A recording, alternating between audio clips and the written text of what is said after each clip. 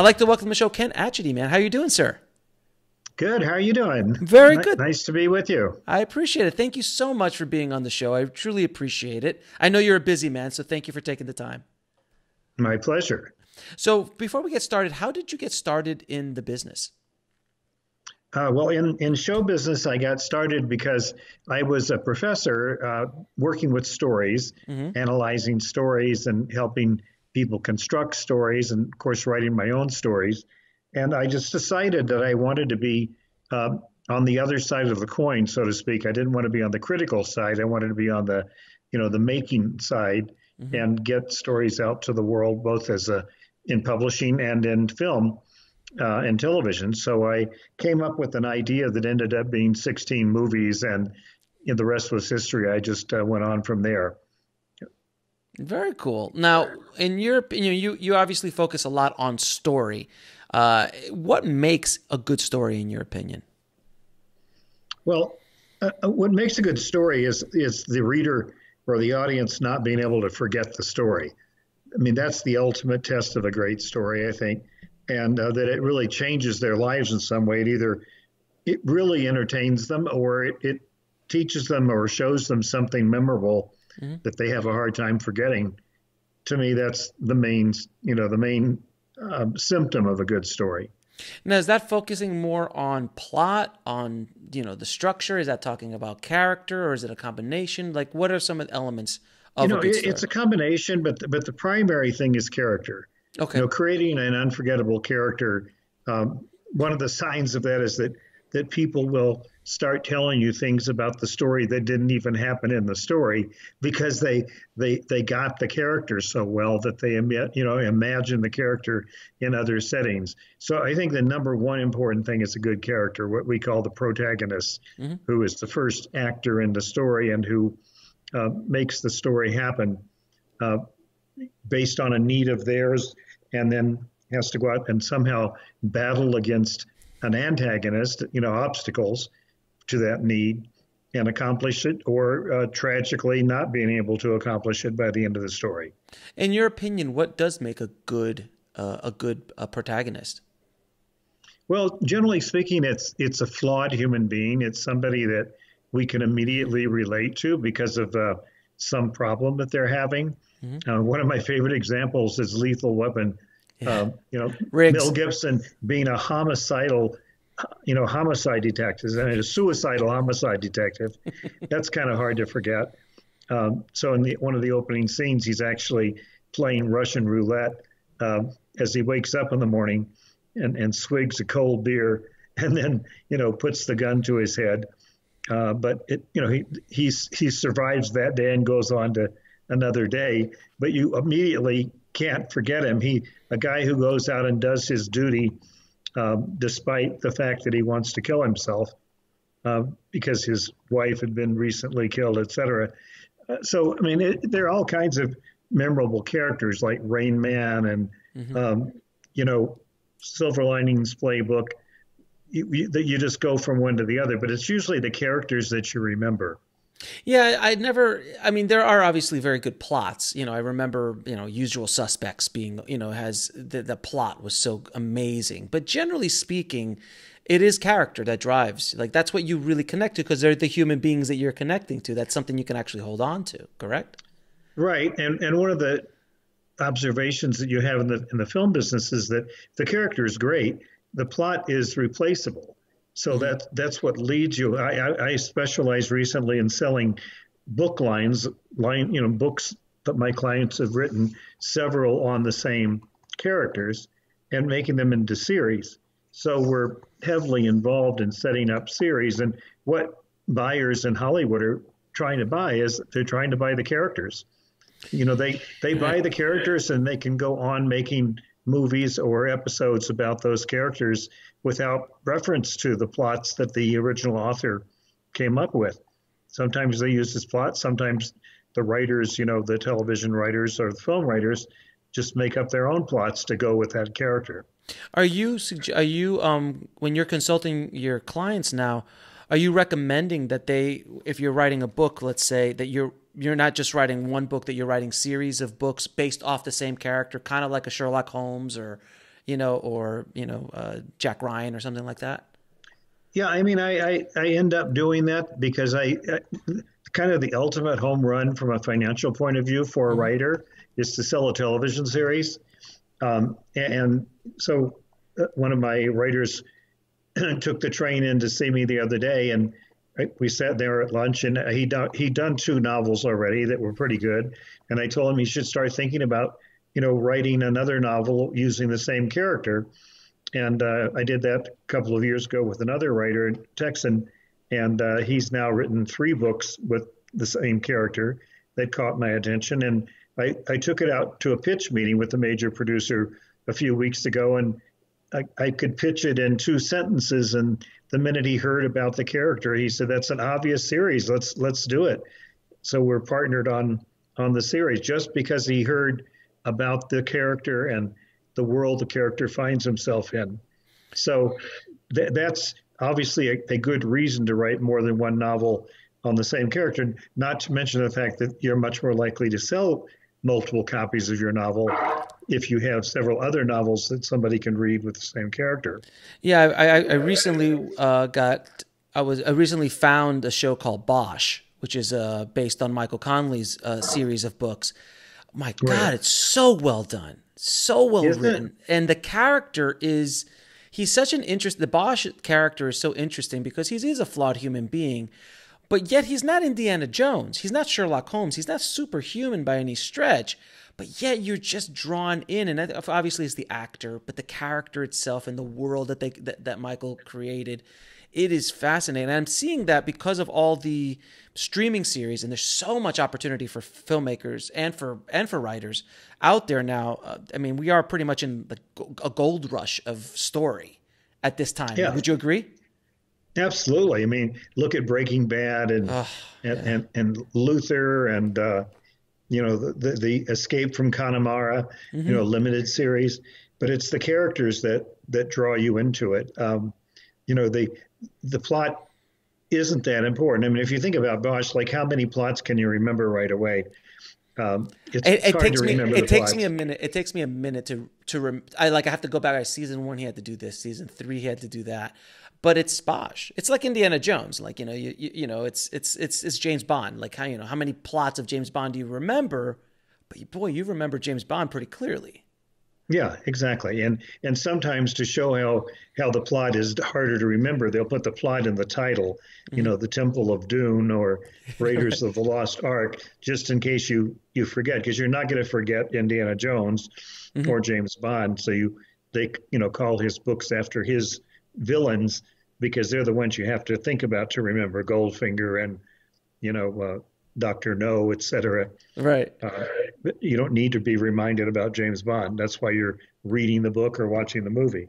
So in today's world that we have such a huge opportunity for writers to be able to write content, create content, do you recommend instead of going after possibly a screenplay, which is a one-off, to actually focus on series, to focus on limited series?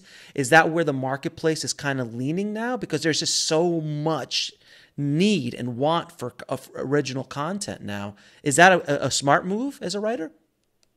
Yeah, it's definitely a smart move. It's a little more difficult move, but it's a smart move because we have so many channels demanding programming Hmm. that it's hugely competitive. I mean, new broadcasters are born every year, whether it's Hulu and Apple recently or Amazon and Netflix the generation before, or in the old days the HBOs and Showtimes, and even older days the networks, that they're all competing for stories and series.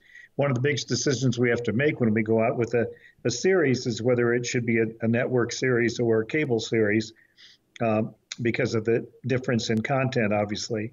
But clearly, it's not only easier to sell a series in this demanding market, but it's also the smarter way to go because honestly, the smartest writers and the best writers have all gravitated to television. Television, years ago, 15, 20 years ago, was regarded as kind of a wasteland, Hmm. a no man's land, and it was very hard for a feature writer to even want to go into television And now it's just normal that television is dying for feature writers and rating feature writers. And more importantly, the feature writers are starting to write original stuff for television because it's so difficult to set up a movie by comparison. Movies are still being made and huge numbers are being made, but not by the studios. The studios are limiting what they do to 4 or 5 movies a year where they used to do 30 or 40. And so the explosion of growth there is in independent films, but an independent film can have a very long road to production because of the uncertainty of financing and the distributors' reluctance to actually put them in theaters compared to the big blockbuster from, Disney or from Warner Brothers. So altogether, television is a much friendlier and smarter environment for writers, I think, to aspire to. Do you agree with what Spielberg said about the implosion of Hollywood, where this whole new Hollywood, the studio system specifically, which is just blockbuster after blockbuster after blockbuster, that eventually one of these is going to pop. There's going to be a studio that's not going to be able to take a $500 million hit, and they're just going to go under, and it's going to be kind of like this bubble that's going to pop eventually. Do you agree with that? Because, it is riskier and riskier and riskier. We're talking about, I remember when Titanic came out and everyone was like, $200 million budget. Everyone was like insane. I remember when $100 million budget was a lot of money. Now we're talking $350 million budgets and plus marketing. So we're talking $500 million to make $1.5 billion. What do you, I just out of curiosity, just from your perspective? Well, it's complicated. If he were talking strictly about movie making, it would be easy to agree with that. But the truth is, studios don't make most of their money from movie making. Head of a studio had having lunch with him one day, and he said, "Don't ever accuse me of being a filmmaker. I am a toy salesman who makes films to advertise my toys." And most of the money that's made by any of the big studios is in merchandising. And so hopefully if they have a $300 million bust, they'll be making it up from, the $500 million they're making on another movie, or even on the merchandising from the failed movie, because there's no end to it. And plus the studios are generally owned by international conglomerates, and those conglomerates are heavily invested in real estate. One of the reasons they buy the studio is for its real estate. And so I don't quite agree with them that that's going to happen easily, but it certainly could happen. If a studio made 3 bad judgments a year and all 3 were upside down, it would be difficult for them to survive it. And they do, though. They do. Paramount has survived that several times. It's sad. DreamWorks has not really quite survived it, so they end up being more or less part of, Universal, and that's basically the fate of studios, is being acquired by another studio, as Fox was just acquired by Disney, which still blows my mind. Fox was such a distinctive studio, and so was Disney. The fact that they're owned now by the same conglomerate is just very upsetting and weird. It just, narrows the number of places I can sell the movies, my clients' movies. Yeah, without question. And it's a weird world that we're living in. I think the amount of stories that are being told, the channels are smaller at the highest levels. It used to be many more studios, many more things. But I think we could thank George Lucas for all this merchandising, because he was basically the first one to really to do it, honestly. They did merchandising prior to George Lucas, but no one's done it as good as he has from that point. Yeah, I think no one kind of focused on it the way he did. From the very beginning, he recognized the value of the merchandising. In fact, the story is that Fox, who financed Star Wars, wasn't as interested in the merchandising as they were in the movie. I'm not sure that story is true or not, but it is a legendary story. Yes, and now that Disney has acquired the franchise, they're very careful to continue the toys, because that's where Walt Disney made all of his money, is from the Mickey Mouse T-shirts and Mickey Mouse dolls and all of those other characters. sitting on the shelves like they are in the background of your office there. Yes, my Yoda, Yoda. my all Yeah, that kind of stuff back there. right. Now, can you discuss a few pitfalls to watch out for on the business side of storytelling? Because I think storytellers are artists. We're, filmmakers, we're just artists. We don't want to think about business or, or distribution or let somebody else deal with that. What are some pitfalls that we should look at in this new world that we're walking into and that we're in currently? But I think that the two avenues between show and business are really starting to cross a lot more than before. So are there any pitfalls that you can kind of help us watch out for? Yeah, my second last book was called Sell Your Story to Hollywood, a writer's handbook to the business of show business. Mm-hmm. And I always tell my clients that the more they know about business, the better they're going to be in terms of being in this business and making a living out of it. And people, like you said, they're not that interested in the business part of it. But to me, the most upsetting situation for a writer that they should be looking out for is what's called reversion. And that means that you sell your story, you get some money up front, which is option payment.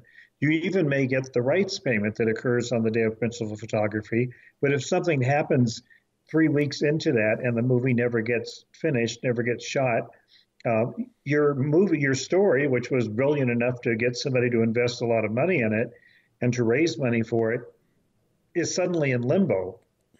And I can't tell you how many wonderful stories I've sold in the past that are in limbo and are likely to stay there. There's one in particular that a new finance group approached me a few months ago and said, we want to make this movie. We almost made it 10 years ago, if you'll recall. And yes, I do recall it because we sold it to a distributor, and now it's in what's called turnaround, which means that the distributor has its claws on the story, and they will not release it to another financer without the financer paying not only how much money that studio had put into it, but also 10% interest a year since then.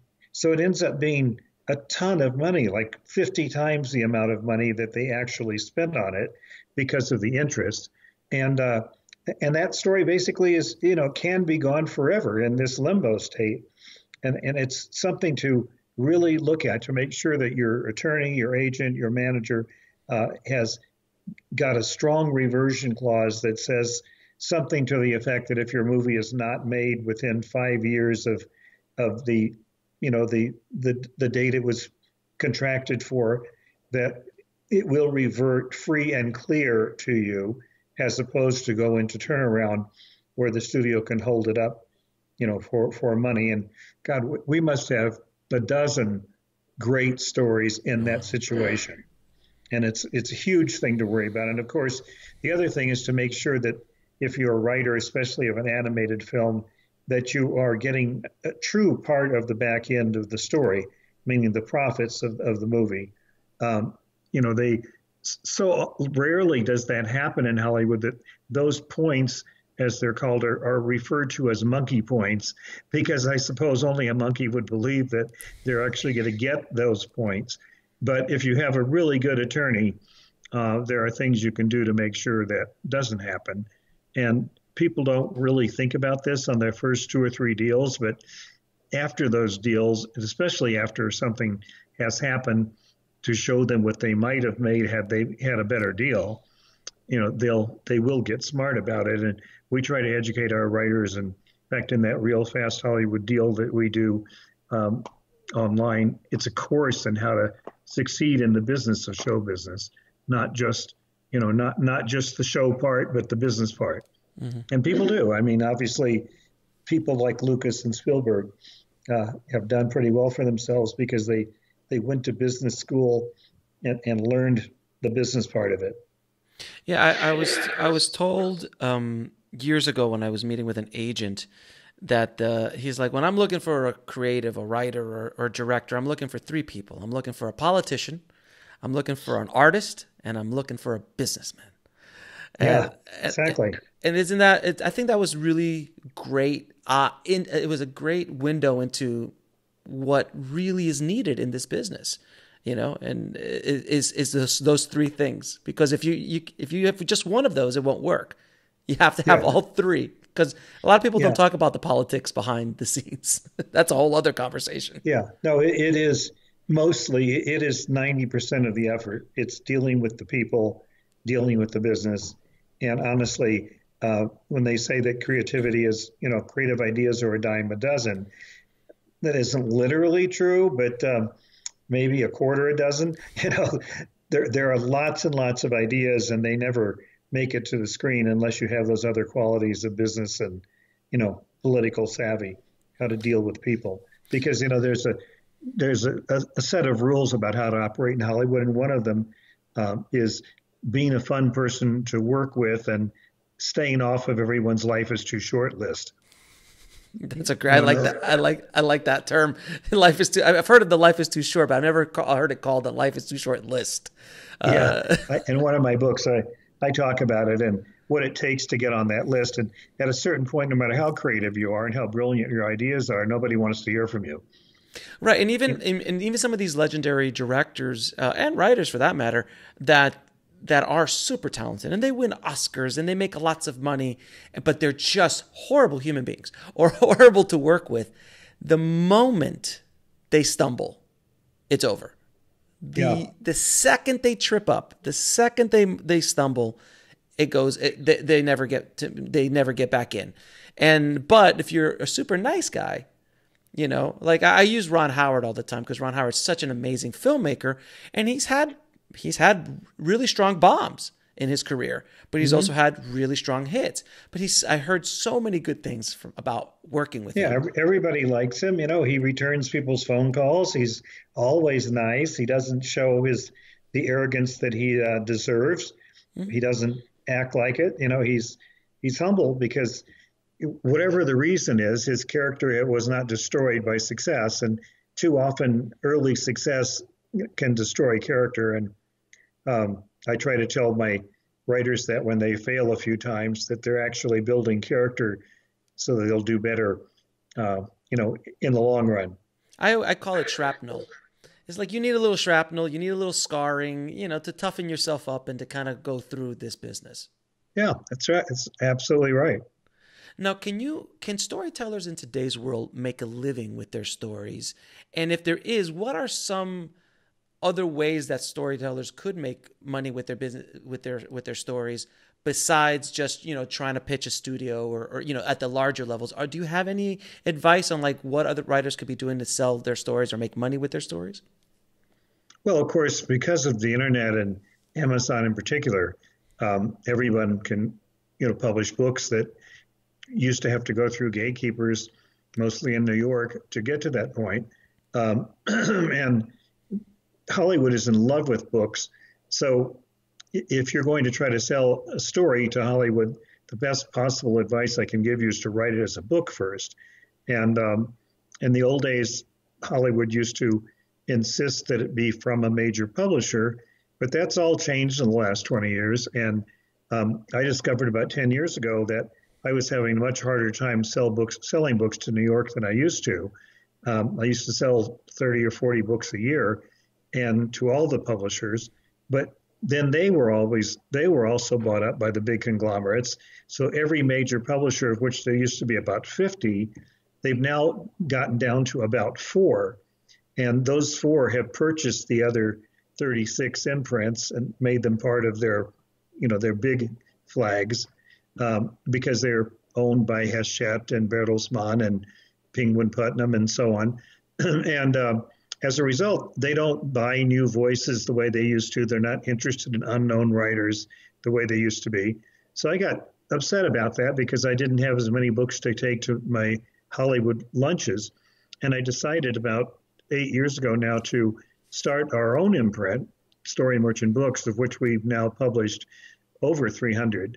And I set up a whole bunch of them as series and as movies, because they look like books and they talk like books and they sound like books. And so people go, I got to read this. And I take the book to lunch with me and they go home with it and read it and call me in a few days and say they want to make it into a movie.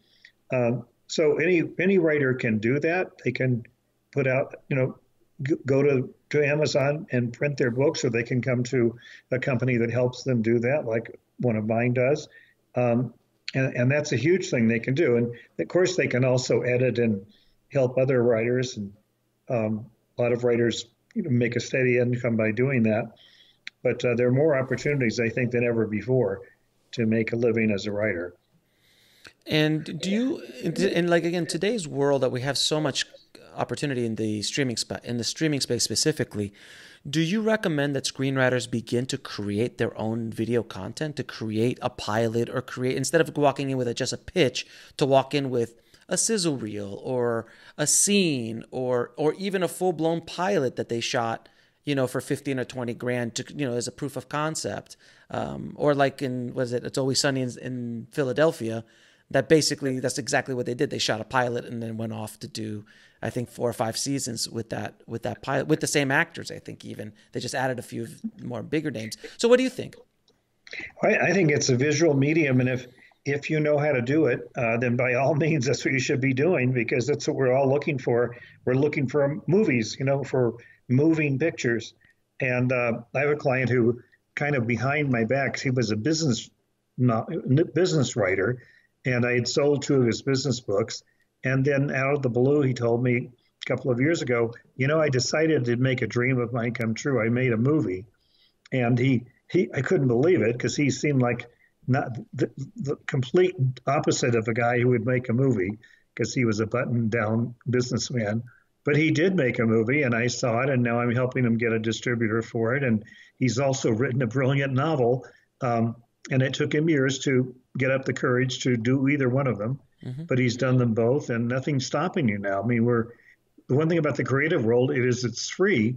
You're free to think outside the box, and the boxes are not like they used to be. Ever since Jeff Bezos came along, the entire world has changed as much as it did when Gutenberg invented the printing press, or, back in the old days when someone invented writing to take over from the oral tradition. We're going through a sea change as big as either one of those, if not bigger. And whereas there used to be maybe 20,000 books published every year in the United States, it's now over 1 million books published every year. And a lot of them are horrible. A lot of them are really bad. But more than ever, a lot of them are good. And a lot of them are better than, books that were published before. It's just the statistics. A lot of books means a lot of better books too. Can you talk a little bit about the need for marketing and understanding marketing, branding? Because you just said 1 million books are being published a year. So that's great. And it's a great opportunity that our stories are getting out there. But because of the just sheer number of amount of content, let's not even get into video content. It will take us 20 lifetimes to just watch what came out this week alone. That's right. But on the book side, or just on the story side alone, without marketing, and this plays for both screenwriting, for novel writing, and for filmmaking, the understanding of marketing and branding to get eyeballs on your book, on your product, on your story is more vital than ever before. And I find that even mediocre writers who understand marketing and branding go a lot farther than brilliant writers who have no understanding about it. Yeah, that's absolutely true. And I wish I had your speech you just gave to show all of my author clients whose books we publish, mm-hmm. because I give them the same speech. And I, if they're not willing to market, they're not going to be the ones that are visible. I mean, the speech that I always give is that sales depends on marketing. And there is no direct relationship between marketing and sales. There is no magic formula. But one thing for sure is that a book needs visibility if somebody's going to buy it. They've got to see it. And so visibility is directly related to sales, because in the absence of visibility, there will be no sales. You've got to make it visible. And the formula is, some advertising agencies talk about is impressions, and they say that you need at least 4 or 5 impressions before somebody will think about buying your product. So that's why in the slick magazines, you see ads, full page ads for BMW or Hermes or, Jose Cuervo tequila. It's not because there's a direct relationship between you see a BMW ad and you run out and buy a BMW. It's because you have a lasting impression from seeing an expensive ad in these magazines. And that's number one.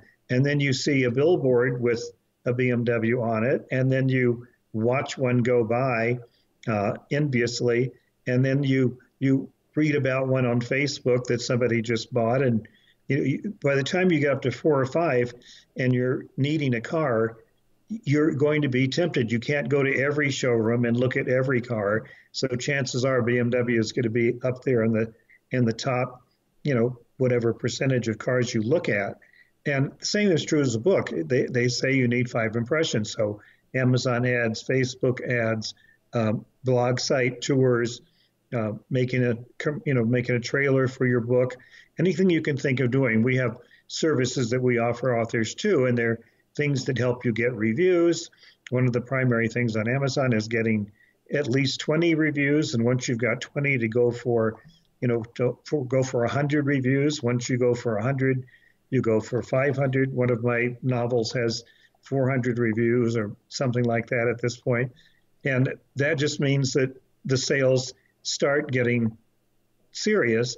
And they also say that, as I mentioned before, if you write 3 novels with the same character in them, you're much more likely to get a following, because when somebody looks at it and they get intrigued, they think, oh, and here's 2 others. So if I like this one, I can come back and read a couple of others. People like to do that. They like to binge read, just as they like to watch, binge watch Bush or other TV series.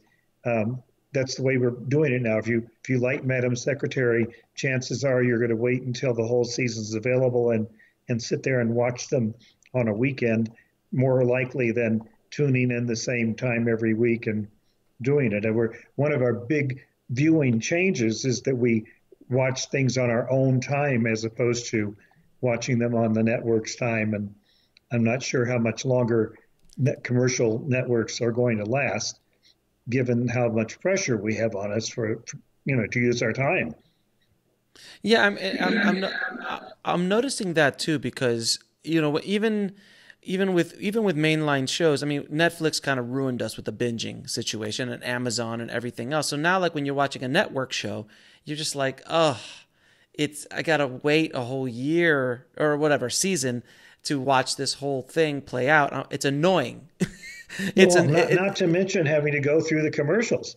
I mean, it's just unbelievably annoying. I mean, I've even got to the point where, I like to watch the news a lot during the day. So I'll get up when I get up at 5 o'clock and record CNN, and I don't start watching it for a couple of hours. And that way I can go through the commercials, because I just don't have the patience to, turn off the sound during every commercial, and they're endless. They seem like they last 10, 15 minutes before you get another 10 minutes of content. So that way of watching is, I think, not going to be around too many more years. I think we are going to be binge watching everything uninterruptedly. And of course, that means the economics of everything will change, because the networks exist based on commercials. You can't blame them for doing what they have to do to exist. But what the cables have done is come up with another financial pattern, to keep them going. Now, one thing that we all do as storytellers and as creatives, we always have to deal with something called rejection.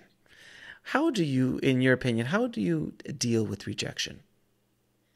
Well, I just do so many things that I don't have time to stew about it.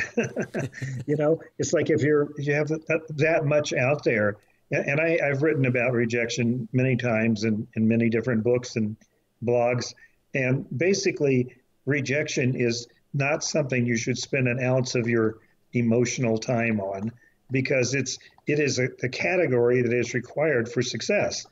I mean, if you don't fail, and if you want to call rejection failure, if you don't fail, you're never going to succeed, because everyone who's ever succeeded has done it through failing or being rejected. Mm-hmm. Just imagine if you were selling, vacuum sweepers from door to door.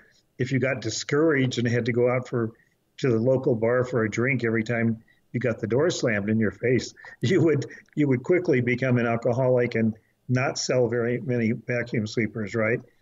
So what's interesting is in the book business, they actually use the word rejection. But in the film business, they never use that word. I don't think I've ever heard it once. They simply, if they say anything, will say they're passing.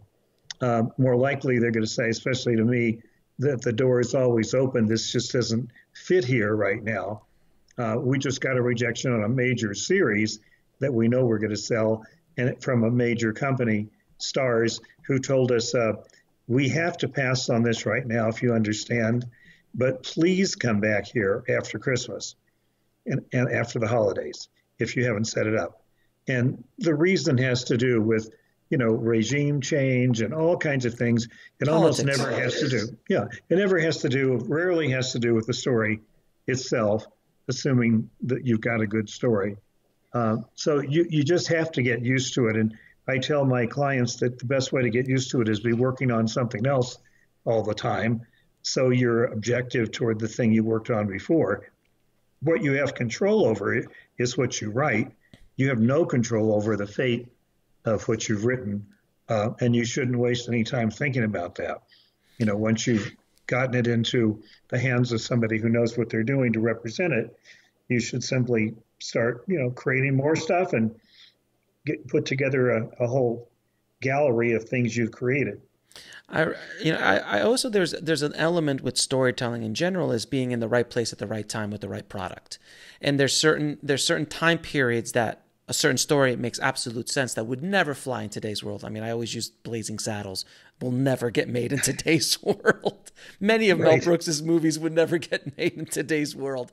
But like I had a film that I was pitching around town 8-9 years ago, which had a female lead, kind of like comic booky style movie. And everybody would say, oh, you can't put a female as a lead in an action movie. That's insane. Why would you do something like that? So I was a little ahead of the curve, regardless if my story is good or not. That's, but the point is just the concept of the constant thing I heard. And there weren't many movies being made that had female leads, where now female lead action movies are not a big deal. I mean, depending on the type of movie it is and so on and so forth. So I do believe that there is a certain good timing, good place for certain stories. Have you run across that as well? Oh yeah, I'll never forget. I was walking down the street in New York one day, and I got a phone call from a publisher and said, "I am so sorry to be getting back to you. 3 years later, is that book still available?" And I said, "I think it is. We have some interest in it, but I think it's available." And of course, it was not only available, but the author had forgotten it existed. And long story short, I ended up making a 3-book deal, that day. And the author was flabbergasted because he had moved on to other things, as I had advised him to do. But the story, its timeliness had just suddenly occurred. And recently I sold a movie that was on Up Channel on a novel that we had been trying to sell for 20 years. And there just wasn't a market for it. And we finally sold it, and it was on 2 years ago. It finally played and did very well. And you simply would never know that it had been waiting around for 20 years, like The Meg was. The Meg, the biggest movie of the last couple of years that I've done, 540 million worldwide to date. That was sold 22 years ago for the first time. And it was simply in limbo all those years. Going from one studio to the other, from one writer to the other, and finally got made and, knocked out the box office as I predicted it would 22 years ago. And that just happens all the time. A story's time has come or it hasn't come. You can't predict, whether your overnight success will happen in 20 years or in, overnight. Now, with the Meg specifically, though, I think 22 years ago, it would not have been the same movie as they made today. Technology was just a little bit more advanced today than it was 22 years ago to put that movie to life. In fact, I think that was a good thing for the movie. Plus it was much less expensive than it might have been 22 years ago because the technology is so much more advanced. And that's true. So it's almost like every story has its own fate and its own God in charge of it, and you really have to let it go the way you would a child at a certain point and make its way in the world or not. Now, with the movie The Meg specifically, for people who don't know the movie The Meg, it was basically kind of like a Jaws, but with a prehistoric shark that was just the size of a Yeah, skyscraper. a prehistoric 70-foot long shark as opposed to a 12-foot long shark or 20-foot long shark. So not only do you need a bigger boat, you need a bigger ocean port to deal with. And so that was a story that led to, I think we sold 7 more Meg books for Steve after the first one, and then another 6 or 7 books that were not about Meg. So he built a whole career out of it while waiting for the movie to get finally, made. Is there going to be a sequel? Oh yeah, there definitely will be a sequel. As soon as the U.S.-Chinese financing situation gets, settled down, both sides living in complete uncertainty every moment, that's the only impediment there is right now to the story. Now, you obviously have pitched many studio executives. You've yourself been a studio executive. Or you have been a studio executive, correct? No, No, I'm sorry. So you have pitched many studio executives. How do you, any advice, any tips do you have to pitching a studio executive your story? Well, that's a good question because I teach pitching all the time, and pitching is an extremely rare opportunity because you have to be in the room with the person who can buy something, and that doesn't happen very often. That's why we write treatments and written pitches, because an oral pitch is a chance. And I learned quickly as a literary manager that at least 50% of the time, writers are the last person you want to bring into the room to pitch their own stories, because they have a very bad habit that they go into a trance when they start pitching. And that trance means that they may be very excited, but they're no longer in contact with the eyes of the buyer. And as a professional salesman who spent all my life selling buyers in rooms, that's all I care about is your eyes when I'm trying to tell you a story, because I can tell within a microsecond when you've lost interest in the story. And if I keep pitching you, then not only have you lost interest, but it's going to be impossible to recover your interest, and you're creating a negative view of the story. And writers don't even see that because they're in a trance. They're in their own creative trance. And I always tell them, I'm going to kick you under the table when that happens so that you can come back to consciousness and, recognize what's going on. Because most pitches are long when they should be short. Most pitches go on for 20 minutes when they should be 2 minutes long, because the way you really sell somebody in the room is you get their attention in those 2 minutes, and then you let them ask questions for the next 20 minutes until they're invested in the story that they got intrigued by in the first 2 minutes. So it's a real art to be pitching, and it's something that the more you think about it, the worse you're going to be. And I'll tell you one story. I know we have to wind down at some point, but I once took a writer, a brilliant novelist who's gone on to write for television, to HBO, to Michael Fuchs's office, who was the head of HBO in those days. And we had practiced his pitch at Warner, which was the financier that partnered with me to take it in there. And we went in, said hello. There was a few minutes of chit chat. And Michael says to him, let me hear the story. So this guy, despite every warning, reached into his jacket pocket and pulled out a little packet of 3x5 cards. And Fuchs said, what is that? And he said, these are just my cards, to prompt me. And he said, wait a minute, didn't you write this novel?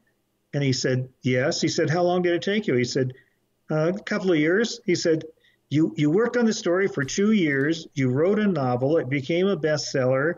And you have to use cards? Get the fuck out of my office. Sorry. Get out of my office. And we left. We left the office. That was the end of that sale. And it taught me, an important thing. And every time I go to a writer's conference and talk about pitching, I tell them, when you come up here to pitch, you are not going to have paper in front of you, and you're not going to have your computer screen open. You're just going to look at me and tell me the story. And if you can't do that, you're not ready to do the pitch. So come back next year, and when you're ready, when you know your story. So pitching is got to be from the heart. It's like telling the story. Imagine, you go to Thanksgiving, you sit down with your dreaded uncle, because every time he wants to tell a joke, he takes out some 3x5 cards so he can read the joke to you. I mean, that's exactly what, it is the danger of a writer pitching. Well, I'm a writer. I need words. Words come from your heart. They don't come from from your screen. Now, do you have any advice? About protecting your work? There's so much rampant, thievery or people just stealing ideas. Is there anything you could tell the listeners how to help protect their work?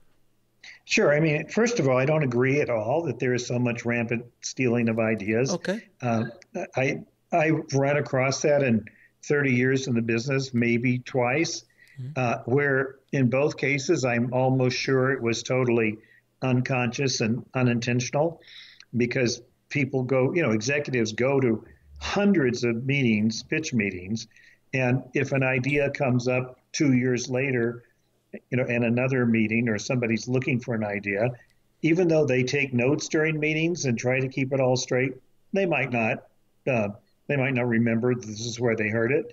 But mostly, I never see this.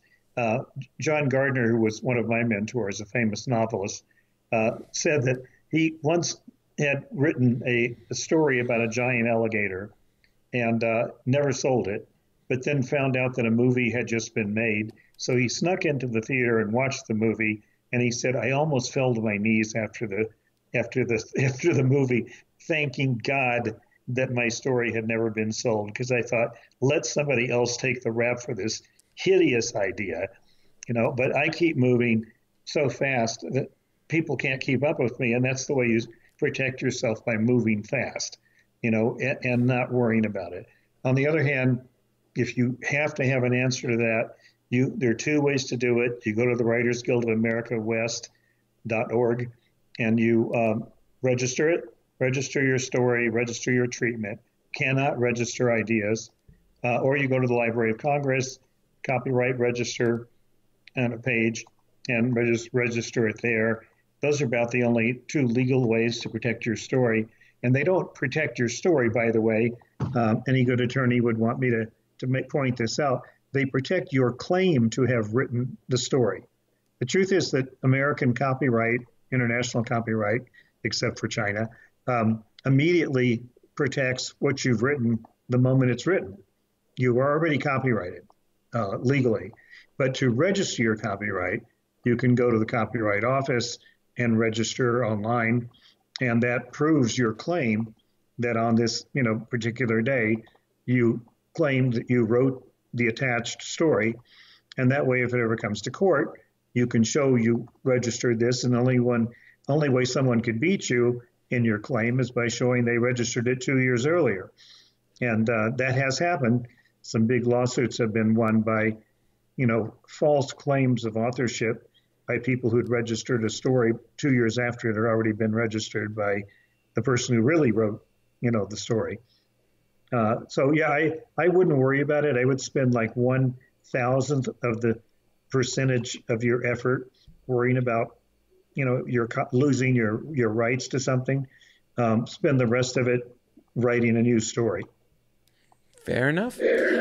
Now I'm going to ask you a few questions I ask all of my guests. What advice would you give a screenwriter trying to break into the business today? Just write. And before you write, watch every movie you can get hold of, every movie you can see, especially your favorite ones, and read the screenplays. It's just shocking to me how many people send in things to us that indicate that they don't know anything about movies.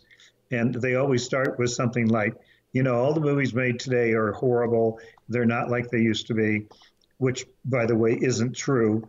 There's so many contenders for the Oscar in every category. It's crazy. I mean, as somebody has to watch all these movies for the Academy and vote on them, that is just a preposterously untrue thing. But people say it all the time, which indicates to me that they don't watch movies. Same thing I would tell a novelist, don't write a novel until you've read a lot of novels.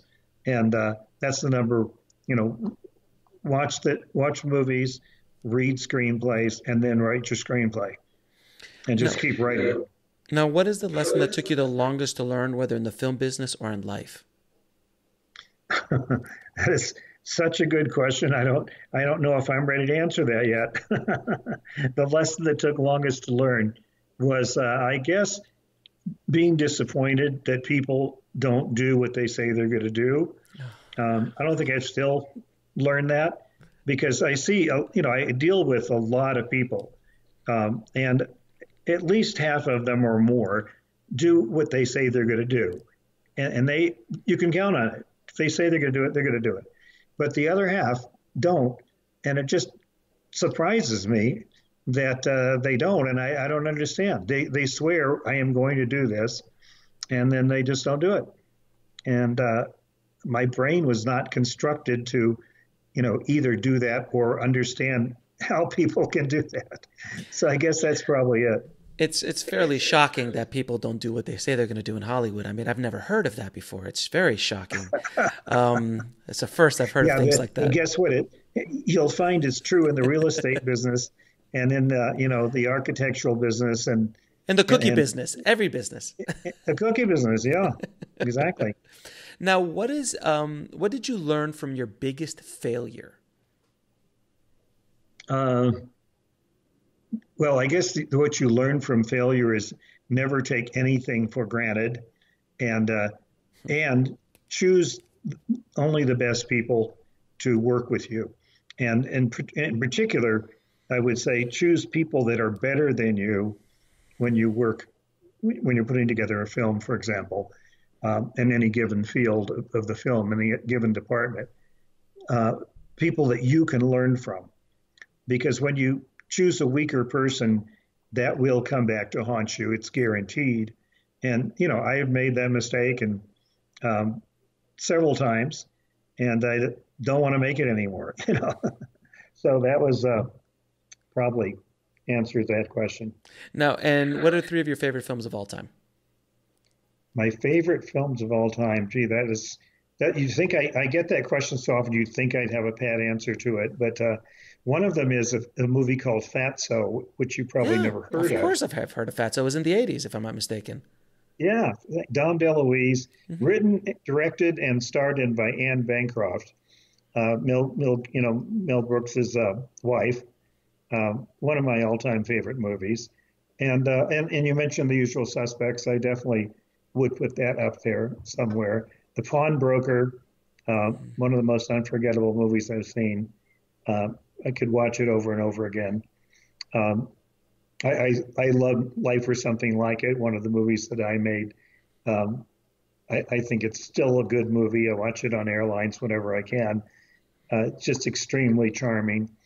Ed Burns, Angelina Jolie. There's so many great movies. I kind of hate the question because it makes me choose when, in fact, I'd rather give you a list of 100. Sure. It's like choosing your favorite kid. Yeah, exactly. You're not supposed to do that, right? That's what they say. Now, is there anything you're working on, any new books, any new courses, things like that you can talk to the audience about? Well, I just finished a book a few months ago called Tell Your Story to the World and Sell It for Millions, because I realized that, having learned to do storytelling on the front porches of Louisiana, my Cajun relatives who could come out and get you in laughter within seconds, and others could put you asleep within seconds who didn't know how to tell stories. I realized that there was no book that exactly showed you how to get from the front porch or the dining room table, all the way to signing a deal that could be worth millions. And that's what the book tries to do. I wrote it with my vice president of Story Merchant called Lisa Sarasoli. We both had wanted to write a book like this. And so it just came out a few months ago, and it basically takes you from A to Z. And I'm really happy with that one. Very cool. And then where can people find out more about you and the work you're doing? My main website of the 4 or 5 companies that I run serving writers in various capacities, the main website is storymerchant.com because it kind of shows you what all the different companies are and it leads you from one to the other. And it shows you the movies and things that we've done that we're proud of and some of the movies that we're planning to do and series that we've set up. Very cool. Ken, it has been an absolute pleasure talking to you, my friend. Thank you for dropping the knowledge bombs on you. the tribe today. Yeah.